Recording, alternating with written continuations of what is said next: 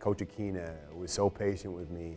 At the same time, treated me just like all the other scholarship players. You know, it wasn't like this pat him on the head, you know, let's give him a chance. It was, if I screwed up, he let me know. You know, it didn't matter that I had served as a Green Beret and deployed and was older and more experienced.